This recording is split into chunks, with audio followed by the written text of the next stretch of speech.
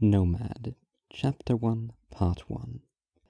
My phone flashes to life with a jarring hum and a message from a man whose current concerns are of none to me. Concern, that is. The block of glass and metal is promptly locked and stashed away by hands not quite at rest in their respective pockets. It's cold. Muttering the phrase almost comes as a surprise to myself, but to my immense relief, none of the people on the train platform turn around in wonder of what strange being just noted the temperature to itself out loud. Without audience as it may be, the action is made even sillier by the fact that in the truest of ways, it is cold. Some undefined external thing. Having just left a heated carriage, my clothes are still suffused with stale, warm air. So it is only breathing that alerts to the notion that other things, out there, not me things, might be cold. Thick, opaque, and with a slight glimmer as though crystals of ice were forming within it the moment it escapes my mouth, the clouds billow forth and with them a chuckle. The realization of just how much this place is not me, how small and free I am within it, tentatively makes its way across a mental landscape utterly unaccustomed to and unprepared for such notions. Only another odd, faceless entity laughing to itself outside a train station. Another person. Taking in the deep comfort of this idea along with another lungful of the crisp autumn night reveals with burning satisfaction just how cold this marvelous alien city is. And at once a passionate desire for the chill to permeate coat and shirt, to absorb me into it as a newborn stranger, to wash away the stuffy, tepid cabin gases for the sake of belonging, clean and without baggage, takes hold. A $5 bill is unceremoniously stuffed down the cup a homeless man is holding, his face only registered as much as the action itself, which is to say barely at all, before I properly exit the station. Deep hanging clouds make the visibility somewhat poor, but it suffices to reaffirm already known information. There is not much of a skyline to behold in Ruston, or at least none which is impressive at all to someone with prior experiences of such. If one were to lower their standards, though, it might be said that there is a lack of absence of skyline. Most buildings are certainly a few stories higher than I'm accustomed to, and so the sheer amount of humanity does elicit some sense of pensive awe. The clouds are tinged red, with the last vestiges of a setting sun still barely visible above the horizon as the city falls into twilight. Further inspection reveals a more well-lit area up ahead, which must be the city centre, I conclude, not quite familiar enough to say for sure, but making my languid way towards the light regardless. I am in no particular rush to arrive at my destination. I am in no particular rush to arrive at a place. I don't know why I fear getting to the apartment I have chosen as my goal, or getting there now, or getting there like this, whatever any of these are even supposed to mean. I merely know that I fear, and have begun to fear recently, and without noticing. A stranger as I may be, I am in no way one to fear, or even to fear of unknown origin for that matter, and with all experience comes a carefully honed response. A chess piece moved in a familiar way is countered with a familiar move in return. Focusing on the physical symptoms, numb extremities, racing heartbeat, unsteady gait, desire to throw up into a nearby garbage can before crawling into it. These are things which can be seen as just happening to oneself without cause. Things to get annoyed by, things to curse one's body over, sensations to distract from thinking about their cause until they are things in themselves, rather than the result of any specific thought, to be considered and found deeply unpleasant. To stick with the chess metaphor, I consider this the emotional equivalent of castling, which is to say that it is always a good move and should be done whenever one is given the opportunity. Descending towards the city centre reveals that these roads are old, not badly maintained, but forking, ending and turning, at no point granting straight view ahead at the destination, now that my, in more ways than one, staggering progress has cost me the advantage of altitude. Considering it a bit more, I think I prefer it that way. The rigid grid structure of more modern cities might be convenient, but it also feels exposed, like a place one could fall out of, the way one can with smaller towns. In a way, the buildings enveloping me, as they do here, is comfortable. Excuse me.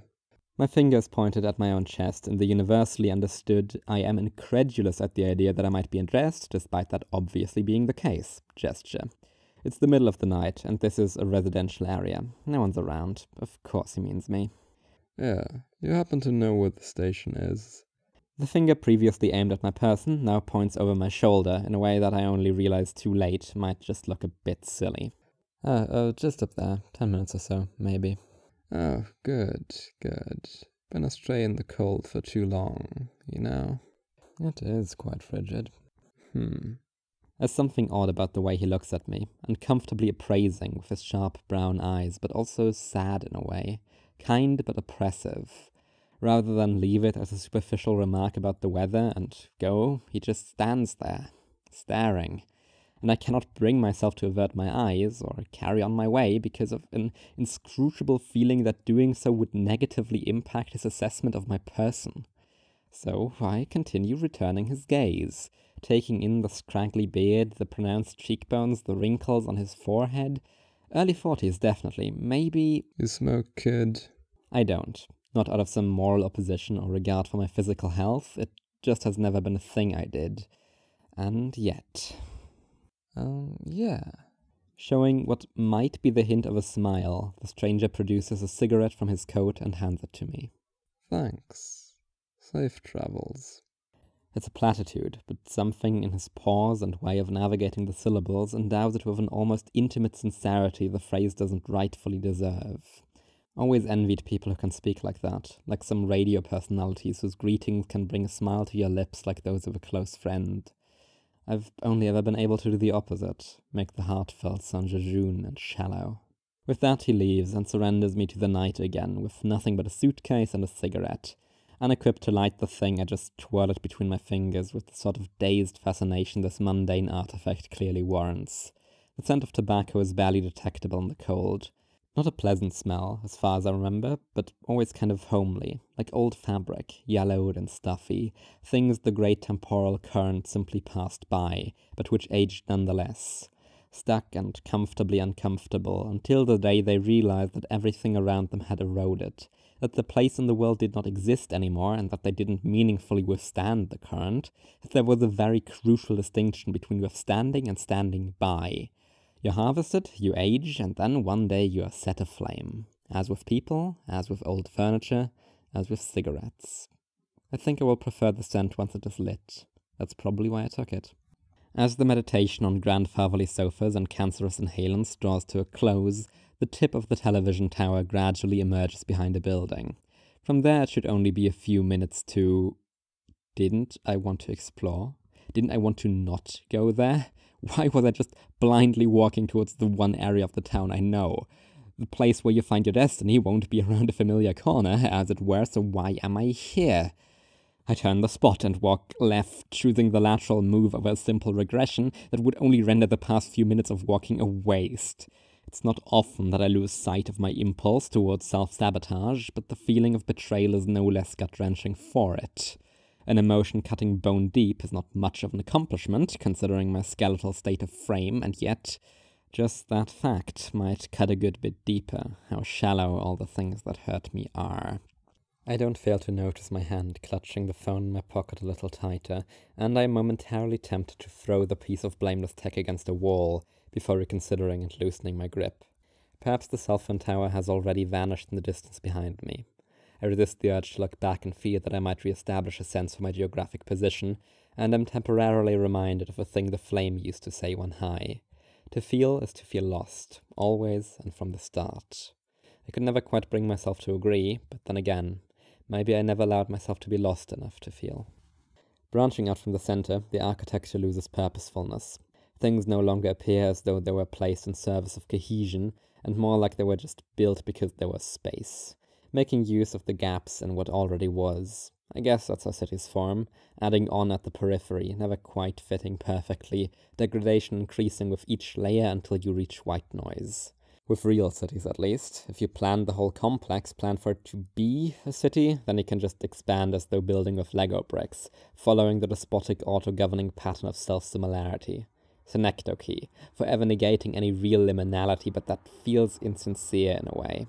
There is something, a certain very human quality to a settlement growing despite expectations, perfectly exemplified in a town encasing its own city walls within itself. redefining their function, reincorporating them, no longer fortification but landmark, perhaps even art. It leaves room for people inhabiting it despite expectations. There's a real warmth to the idea that anything has a place. Any degradation is already accommodated, since conceptomic decay is the modus operandi. Every broken bottle, every graffitied wall, every abandoned building is an invitation to the ill-fitting to badly fit beside them, and make new whole. Like this bridge. My line of flight seems to have taken me far enough out from Ruston's core that streetlights are necessary for illumination, since display windows and other inside lighting has ceased to suffice.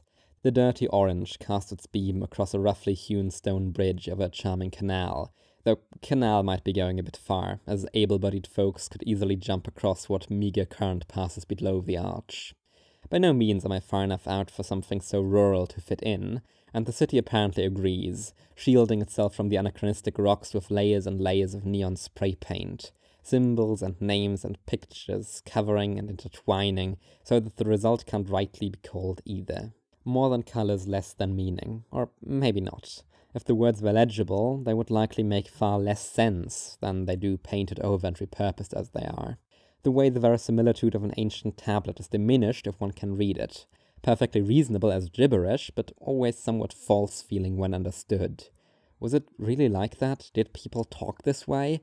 Makes me glad to have forgotten Latin, though maybe that's an excuse. I don't regret it, at least. Perhaps then, meaning can be meaning without one being able to put their finger on it, or to disentangle the images from each other and the bridge. What might be a raised digit flowing into either a barely recognizable signature or a vine of sorts even dares to suggest that one's finger is of more use somewhere else entirely. My chuckle is reflected by the underside of the bridge to sound slightly fuller, and I can't help but interpret that as an agreement.